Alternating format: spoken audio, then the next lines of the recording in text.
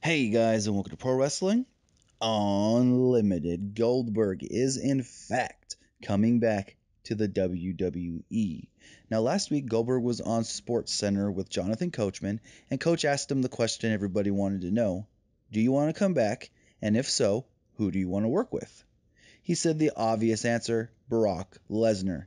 He talked about their match at WrestleMania 20. He beat Brock Lesnar and said, why not do it again?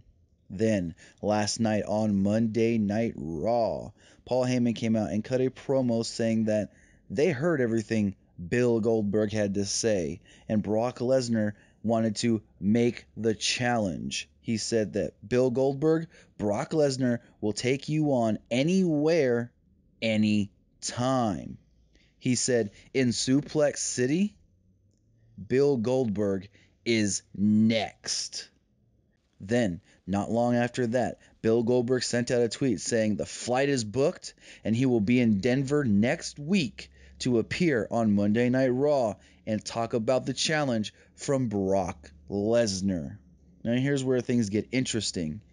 Everybody is saying the match is going to take place at Survivor Series. A lot of people say, do it at Survivor Series. They can tie it in with the video game. They can make it a big deal. The pre-order bonus guy versus the cover athlete guy.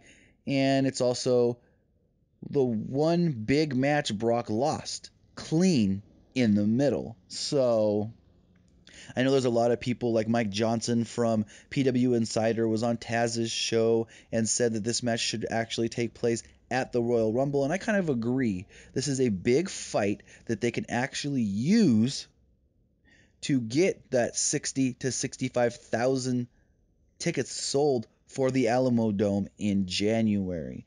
But like I've stated, everybody going around is saying this match is going to take place at Survivor Series because Vince wants to do the match, but it's not high on his priority list as he has other plans for Brock Lesnar. If any more news does come up on Bill Goldberg versus Brock Lesnar, we will bring it to you here on Pro Wrestling Unlimited. Remember, guys, comment below, like and share this video, like us on Facebook, and subscribe here on YouTube.